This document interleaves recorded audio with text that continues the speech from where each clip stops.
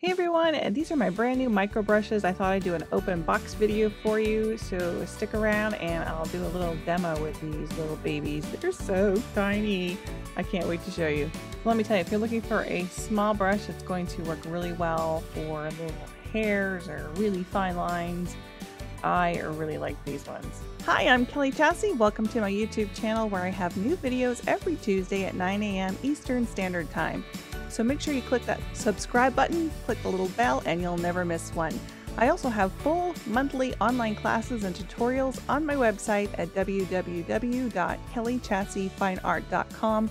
And I do have over 10,000 students and over 15 years of experience teaching art classes. So if you have a chance, head over to my website and check them out. Hey everyone, I got in a bunch of things today. I'm going to go over this one with you. This is by the Artisan Shop. Sorry, it's so noisy.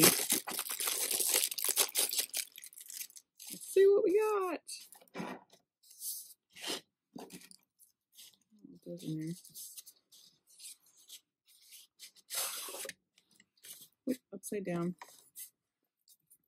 Artisan Shop, and these are exciting. They are micro series, so they're the finest Kolinsky Sable detail brushes. I have a lot of the brushes, but I'm always looking for that really fine brush, that really skinny one. Ooh, check those out. Aren't those neat? Ha! And they're supposed to be really good for gripping. They're what do you call that? Ergodynamic. I can't say it. Ergonomically correct. That's the word I'm looking for. So look, this one is an interesting one. This one is curved. Can you see that? Check that out. I should do it like this. Look at that. Can you see it? Wow. And it's so tiny. I mean, like wicked tiny. I don't know if it's going to zoom in on it for you. No, it's not zooming in. So we have that one. We have this one. Oh, it does say the sizes. It's 3/0 round. This one is really close to that, aren't I? This one is a 10/0. Ooh, so that was really small. Really, really, really small. I can't wait to try these. This one, and I'll give you guys a close-up too. And then there is a 0. Isn't that cool? The case is kind of cool. And then the last one is bigger. It's a number 2. So there's all of them. This one intrigues me because this one you can, I don't know, hold it. Really, it's almost like you're writing with it, I guess. Really fine lines. You ever see that guy that does really mini paintings you have to actually look at with a microscope? Those are cool. I should see if I can find that and I'll attach it for you. But he actually uses a brush the size of a fly hair to do some of his work. Can you imagine? I can't imagine. So let's see what these look like, shall we?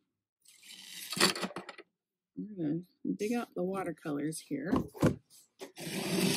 And I'm going to test this. I'm going to get it wet first, but they are, there we go. They have that, whatever it is on them that they put on them before they ship out. There we go. So I've got that nice and wet and clean. And let's use some purple since I have it in my tray here. I've got my little watercolor pad here I'm going to use. I have spilled some water on it already. So I'm going to just start by pushing down.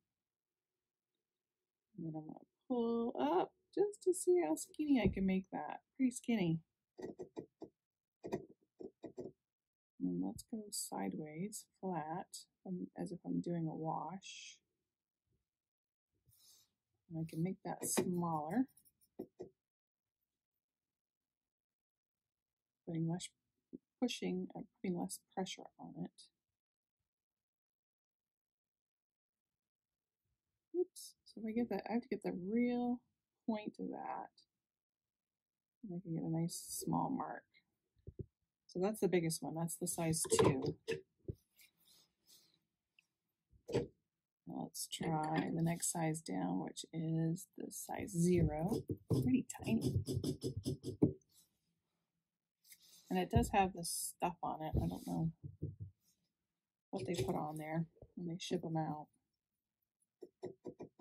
Let's see how this one does.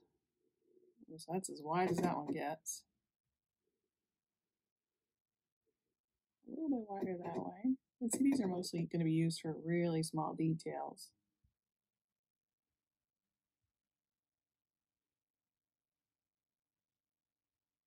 You can see that one gets a very fine line. It's got quite the point on there.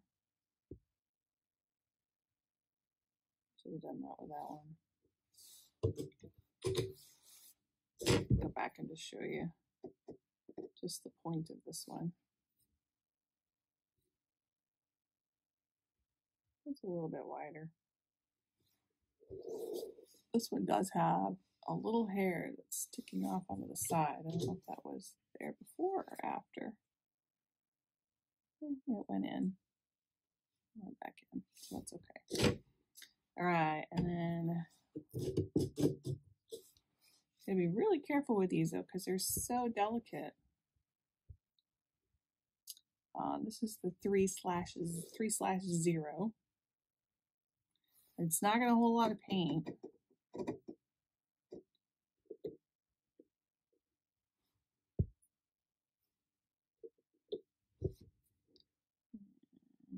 This one, ooh, it's really skinny, isn't it? While I'm doing this little mini brush here, I wanted to tell you I do have another test brush that I did back on the silver black velvet brushes with watercolors, which are absolutely wonderful. They're a really big full belly brush.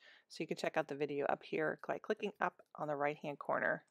So if you're working with hair or dog eyes or those really fine lines, these are going to be pretty cool. See that? Grass.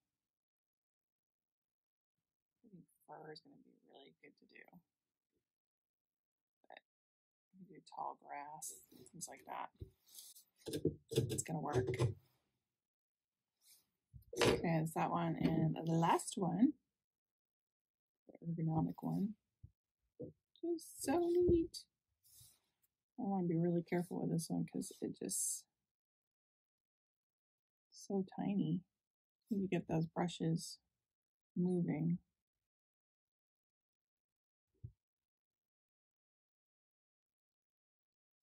And they're pretty stiff on, down here. It's a lot stiffer that it doesn't have a whole lot of movement, so that's good. Some of those brushes will just bend over backwards for you. Okay, so let's see. I'm not going to push on this one, but I'm going to hold it. Wow. So it can get a little thicker, but it's not what they're meant for. Meant for very fine lines.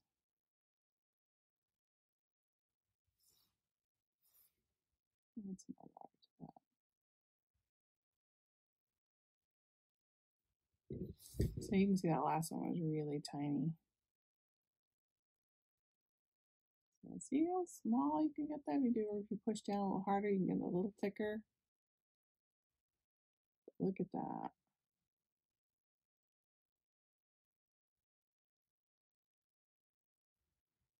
Isn't that neat? So these are gonna be cool. I should be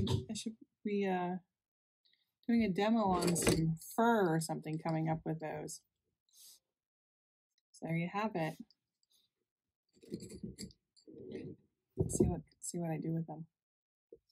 See ya.